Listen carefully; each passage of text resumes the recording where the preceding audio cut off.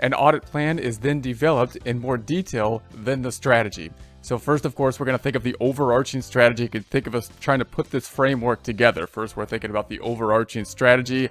Then we're starting to frame this thing. We're actually putting together the plan being more concrete, the plan being closer to a blueprint that we can then follow in a step-by-step mapped out type process, as opposed to the strategy not quite at the blueprint type level, not quite listing out exactly what's going to be happening, however, getting to that point.